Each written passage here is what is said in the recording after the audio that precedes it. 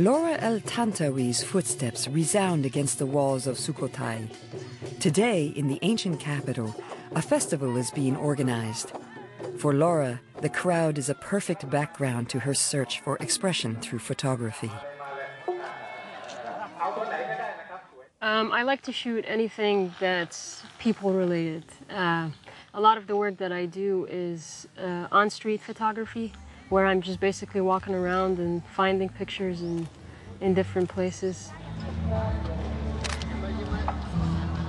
For me, my approach is I find a situation and I spend a long time on that situation.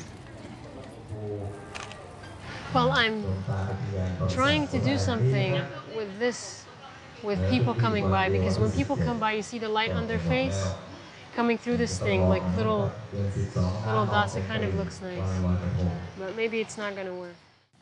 If I walk away from a picture that I feel like I'm not happy with it, I'm very, very disappointed, and I hardly do that. And if I find a situation where, like today at the market, you know, there was just little shafts of light falling, and I was trying to work those, and I stood there waiting for somebody to just walk through.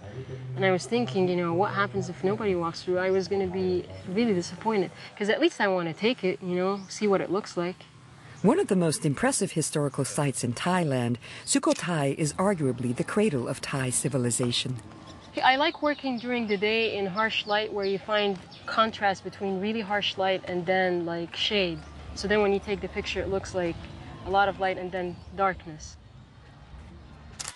I think the hardest difficulty is usually access. Maybe people not being very receptive to being photographed. Sometimes, you know, if they feel comfortable about you, all it takes is like eye contact and a head nod or a smile, and then you have the access. But sometimes it's not that easy.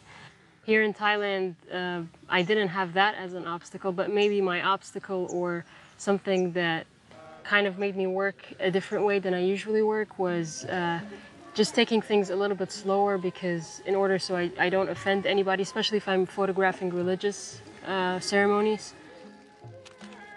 I try to be very kind of slow, or just try to understand what's the right thing to do and what's the wrong thing to do.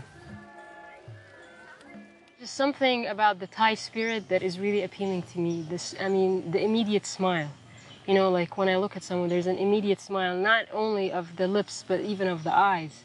The eyes just light up. And I think that is just so, so beautiful to me. And it makes me feel like I can't stop. I have to take a photograph.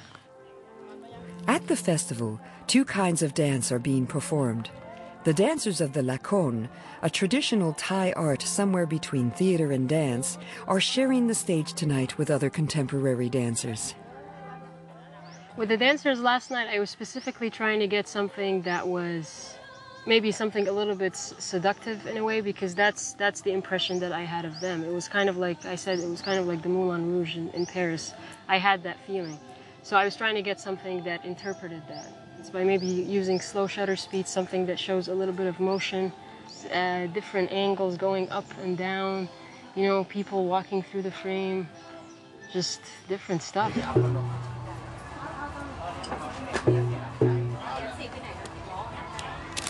I have something of the people putting makeup and dancing. I mean, it's probably the most photographed situation in the last 2 days. But that's something that I wanted to photograph, because, you know, I wanted to get the costumes, I wanted to get the backstage.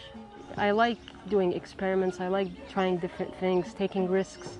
I don't like taking the same picture. Maybe I try the same approach, but I like taking things that maybe strike me as unusual. Okay.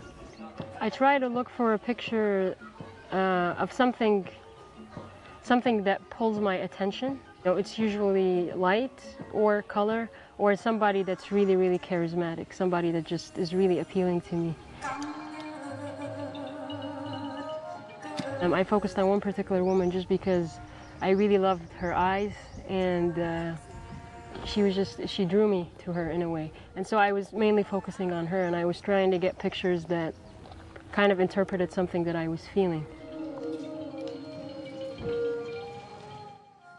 You know, when a photographer takes pictures, in many ways it reflects on their personality. So I think the pictures that I take are reflective of the person that I am. I just want people to look at my pictures and feel something, maybe know something about me. That's what the picture's about. They look at my picture and they can think anything. They can think, well, she's crazy, you know, she's interesting, she's silly, she's predictable. Whatever they want to think, you know, just they can surprise me or I can surprise them.